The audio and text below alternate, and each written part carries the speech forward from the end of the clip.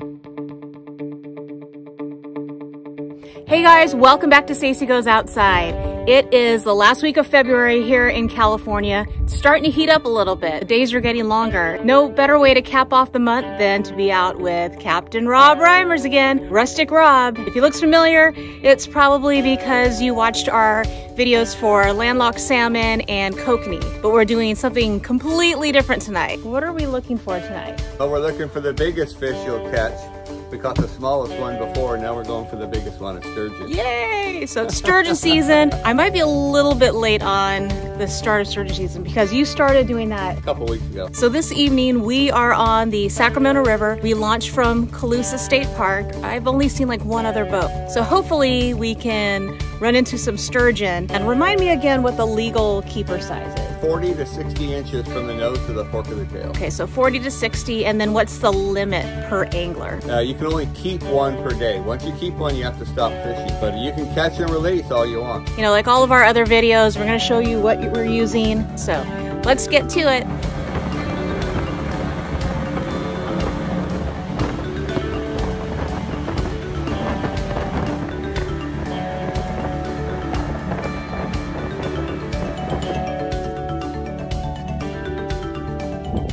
So I have only been sturgeon fishing one time before this, and that was out in the California Delta, and of course I will put the link up here. We used some sort of secret concoction that the captain would not reveal, but what are you using today? I'm gonna use a little bit of eel, and I like eel because when the bait stealers, we have a lot of problem with bait stealers up here. Strip the other rods, the eel will be there because it's the toughest thing there is. In fact, they don't even mess with it because they can't get it off. So we're gonna use a little eel, we're gonna use ghost shrimp and night crawlers, which is my favorite.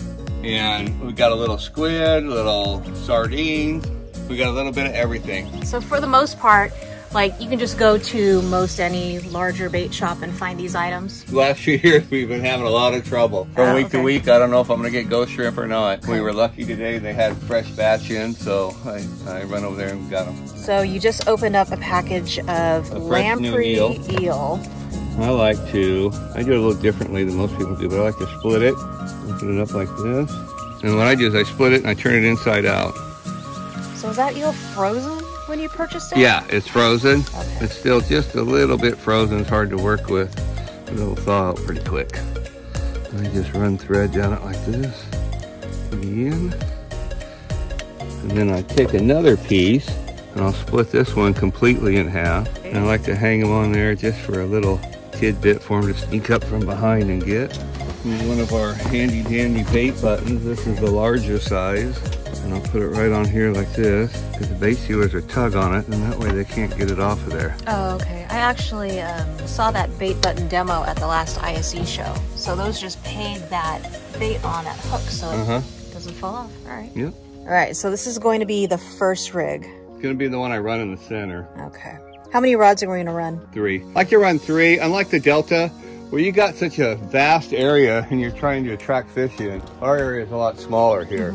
I just like to run just 3 rods, because here, when you get a fish on, you got to get the other rods in as fast as possible. I've had 4, and I've had trouble before with, with 2 people, and by the time you get the 3rd one in, the fish will run out, and they'll turn around and run right back at you, and they'll get around the rod. And then we lose them. So I'd rather just fish with 3. And then how deep are we right now? Right now we're 9 feet. Unlike the Delta where it's a lot deeper, here they do all the running sideways. So that's why you gotta get the rods in so fast. Okay. All right, so this is gonna be setup number 2. I like to put on 2 or 3 ghost shrimp on here. I use 3 if they're small ones. Then I tie them on.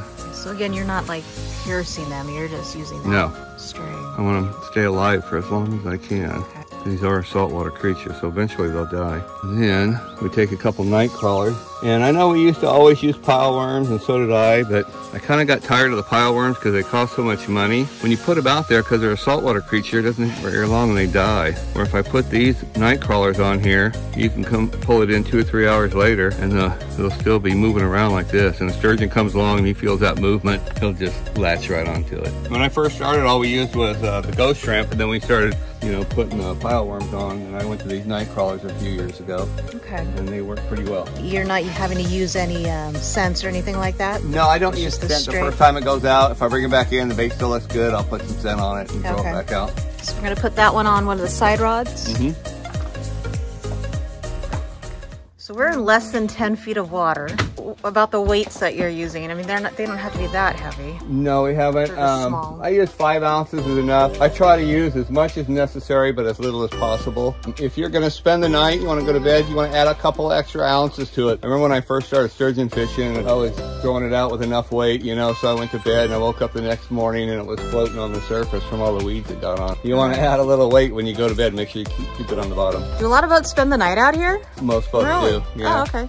All right, quick tip, guys. If you are as allergic to critters like mosquitoes and gnats and stuff like I am, make sure that you cover up. It's right before 5 o'clock and there are swarms of them out here. So consider yourself warned. All right, setup number 3.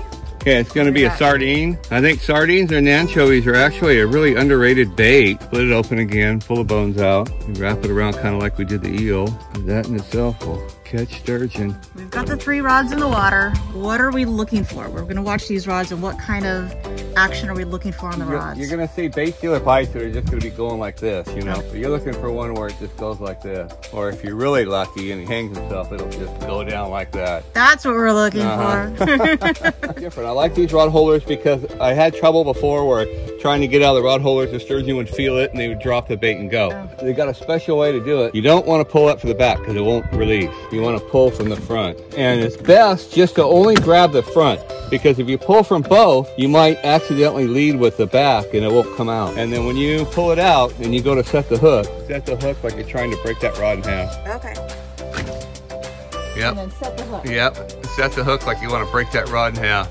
All right, I'm ready. I'm ready. Let's do it.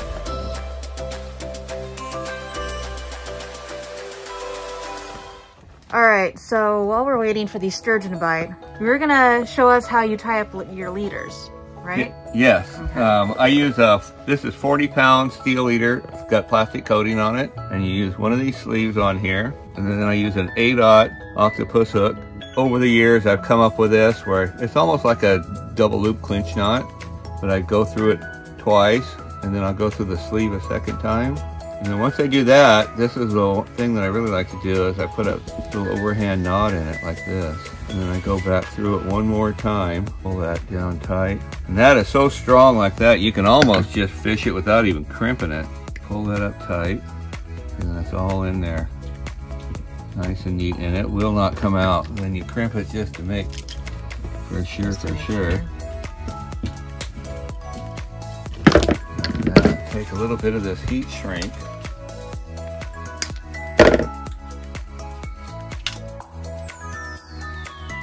I like to put that over the sleeve and the knot and everything. So when I shrink that on there, it makes it rigid. Then on the other end, you want to get a good swivel. Put another sleeve on. And I use these McMahon swivels. Do the same thing you did up above. Put off your little tag. Give that a good crimping, and that'll never come out. You promise? I promise. And what I like to do too, when I'm heat shrinking this, electrical heat shrink for when you're doing wires and stuff to waterproof them. And then what I usually do is I hold it straight like this to run it underneath the faucet, but now we'll have to just stick it on the river for a second. And it's nice and stiff. Oh, okay. That's it. All right. All right, so it's right about 6 o'clock, dinner time. You know me, I've got to eat every 2 hours. So Rob's actually grilling up some stuff. What do you got here? We got some salmon and some sturgeon. Oh my gosh, I've never had sturgeon before. What is it marinated in? It's marinated in a little bit of soy sauce. Okay. And then I use a spice that's called roasted herb and roasted garlic and herb. Oh my god, it smells amazing. And then you just pulled these mystery foil packets off the grill. What the heck's in here? We got fries. Oh my gosh. Arby's. What kind of fries are fries? Arby's curly fries. Really Arby's curly fries. This is some gourmet stuff here, Rob. And we got Brussels sprouts. Oh, awesome. Chaos is going to ensue if we get a bite here while you're unloading all this dinner. So we'll see how this plays out. I noticed the sun is just starting to set. So are we kind of in the key time? We're in the real sweet spot. All right. So we may have a lot of action here. We may be eating with one hand and reeling sturgeon in with the other. Okay, first time having sturgeon. It's firm, but it's not like dry. Very good. Now try the salmon. Okay.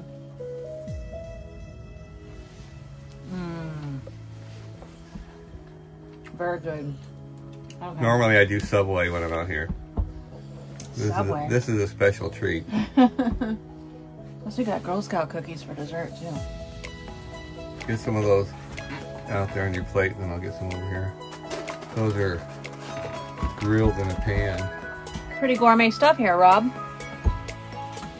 You don't need to film me eating anymore. Well guys, we ran into some bait stealers, so we gotta retie on some new stuff. You know, even if you're watching the rods and you don't think that anything's hitting them, how often should you reel up and check your bait? Well, if there's nothing hitting them, then you don't have to take it up very often, maybe 20 minutes or so. Nope. No? Yep, he's on there. Oh. We have light. Oh God! Oh! Oh! Keep going. Oh! I can't even like get there. Thank you. Like, do you want me to reel while he's doing that, or just let him run? Oh God! He went the wrong way. He went the wrong way. We're gonna have to throw that ankle. Oh! He just fooling me. All right, guys, I got a fish on. We're gonna try to get some light. It totally ran to the front of the boat, so. Don't point your rod at him, keep it up a little bit. Oh my God. He went the wrong way.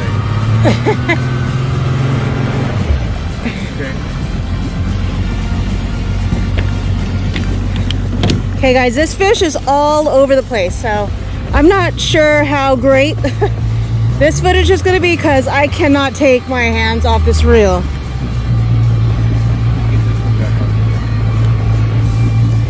Try to figure out where he is. Okay, what I need you to do, here, you go to the other side. Other side of here? Yeah. We gotta get him before he gets around a snag. Hey, look like real fast as you can. I'm gonna get up ahead of him. Real. Sturgeon fishing on the Sacramento. You get around a snag there, did he? I don't know. Like, I don't feel. So this is a high snag area, or what's here that we could have lost him? Right above where we were fishing, it is. And that one did an unusual thing and he immediately went upriver. Doesn't feel like it, I don't feel it. What did I do wrong, Rob? You didn't do anything wrong. It was a fish. He was just smarter than we were. He immediately went upriver, went underneath the boat, went upriver, and went right for that snag. What I usually say when they go for a snag like that, that's where they came from before we hooked them. So he's just running home to mama to whine about a hook in his mouth. When you hooked it, it immediately just went right past the boat and was gone. I was afraid the boat was gonna like cut off the line or something like that. Yeah, so there wasn't nothing we could do. It was just... All right. Well, guys, we lost that one, so we're rigging up again. That one took the eel, right? Took the eel, It took the whole thing with it? So that happened so quickly. I don't even know if I had enough lighting to show you guys my GoPro footage. We'll see, but I'm gonna keep my fingers crossed. That thing ran under the boat was that taken thing was off. He did a great job of laying on the side of the boat and keeping the line off the boat. Hey, I didn't fall in, so everything was right. Small victories. Better than we were this time. All right, let's try this again. We are within the 3-hour mark, so let's see if we can get a couple more bites here before we have to end our night. Oh. You got a fish on here, huh? A little one. Yeah, it's our second one of the night. She was having a little problems with her GoPro, so we don't know if that was working or not. But this guy is just running all over. Oh my God, it's not even letting me turn the reel. See, I tightened the drag up quite a bit. Is it too much for you when you loosen it, or? No, I just need it.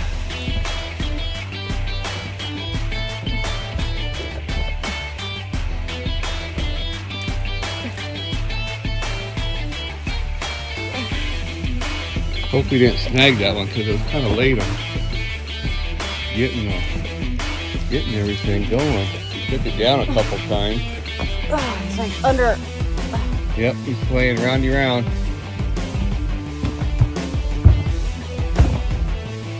Pick this motor up. Oh.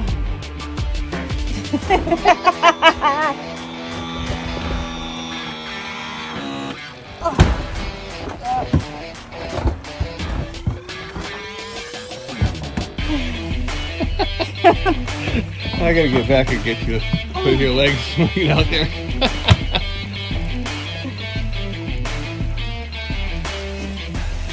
Keep it going just like you are.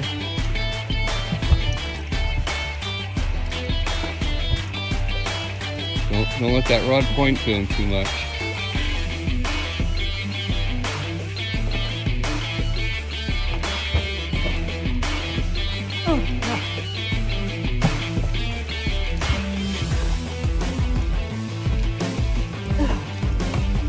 Rod's slipping. You got it? Can you just place the rod butt right? Oh, okay. Jack it. In your jacket. Or just, it's under my... Right there? Yeah. I got a little rubber thing we can stick on there too if you need it. Even those belt things that you wear. Well, I got one of those. Oh! You take all 124 pounds. Oh, I wouldn't tell people how much you weigh. What was that? 124 pounds? Well, maybe a little bit more. You don't look like you could weigh more than 100 pounds. Maybe after I ate all that sturgeon and salmon. Oh.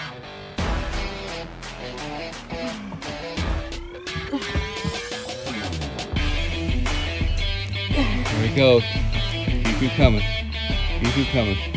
Not blowing bubbles yet, but he looks like he's getting close. Yeah.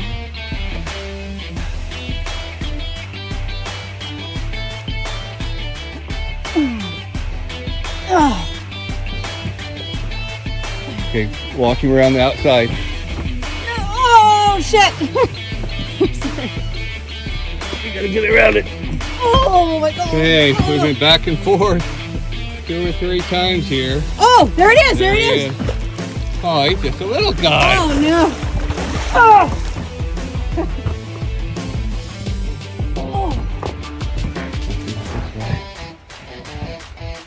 That's good, we got him now. I was afraid we may have snagged him. Wait, his head down the net. Oh my god, you guys. There he is, right there. Oh my god.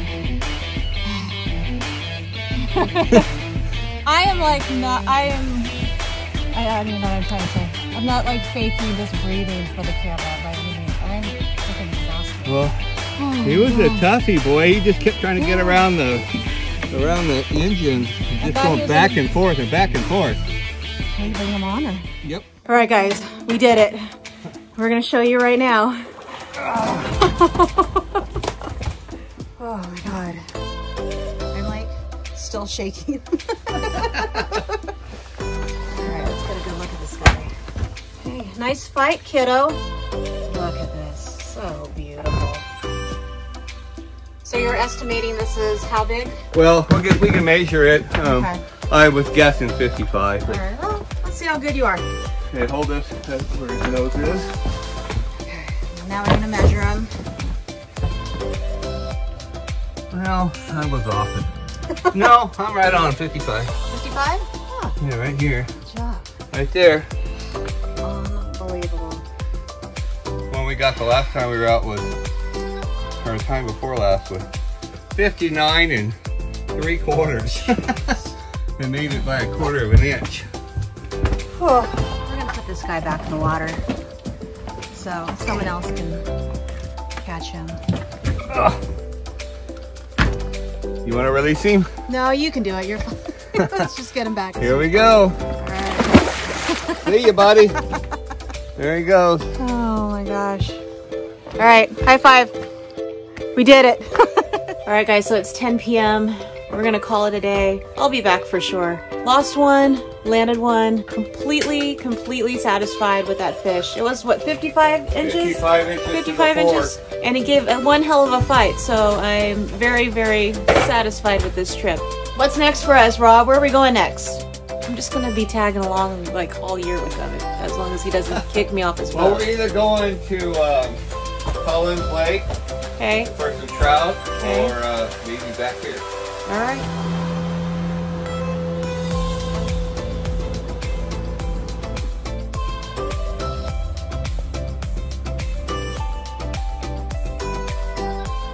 All right, guys, so that concludes another awesome trip with Rustic Rob Reimers. So this was my first night fishing trip. My advice, if you're going night fishing for the first time, make sure that you go with someone experienced. Obviously, if it's at nighttime, there's not going to be a lot of light. So you kind of want to go with someone who knows the lay of the land or lay of the water or whatever, because you don't want to come out here and start running into trees and get yourself in big trouble. Also, you want to make sure that you dress for weather that's colder than you expect. You know, we launched around 4 o'clock or so. It was really warm in Sacramento today. You saw me at the beginning of the video. I was in a tank top and capri pants. Very quickly, I had all my layers on that I brought. So just make sure that you bundle up. And then also, if you're not a big fan of bugs, if you're allergic, make sure that you wear insect repellent, make sure you've got long sleeves, make sure you wear something to protect your face, because they're out here. They're out here probably from a couple hours before sunset to an hour or so afterwards, so they will kind of be in your face. If you enjoy this video, make sure that you hit the thumbs up, subscribe so you don't miss out on any of my adventures, and who knows, maybe if you're out here at Calusa State Park going after some sturgeon, I'll see you outside.